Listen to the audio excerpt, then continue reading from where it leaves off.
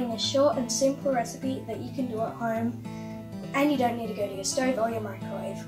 It's called Banana Delight.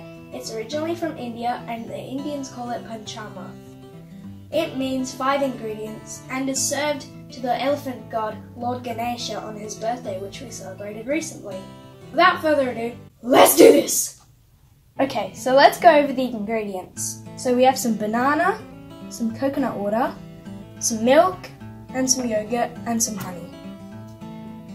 Now let's start this. So first what you want to do is you want to put in the yogurt here. And it may look really lumpy, but that's the real texture you need. And if yours looks really thick, just add water to it and mix it. Next you want to add some milk.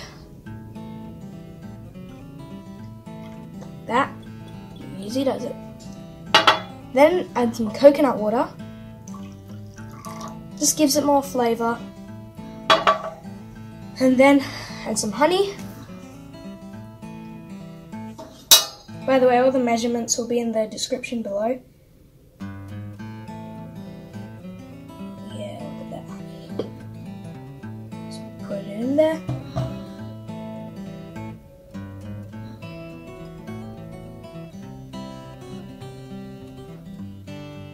It's come to the point where you kind of want to mix it a little bit. And while mixing it, just add in the bananas.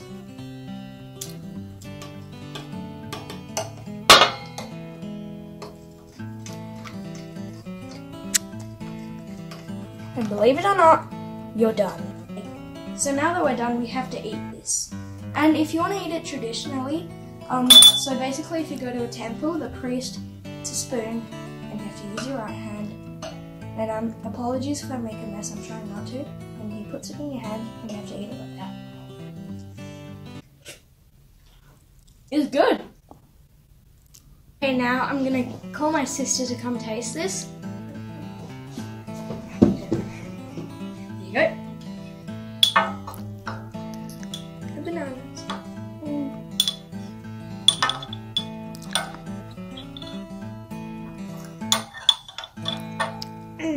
It's exactly what I had in the Perth temple.